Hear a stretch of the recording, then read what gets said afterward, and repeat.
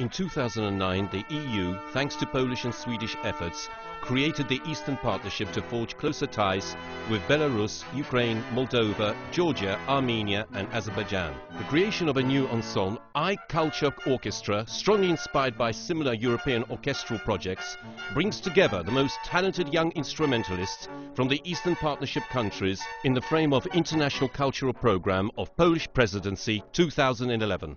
We all speak different languages, but music is just the one language.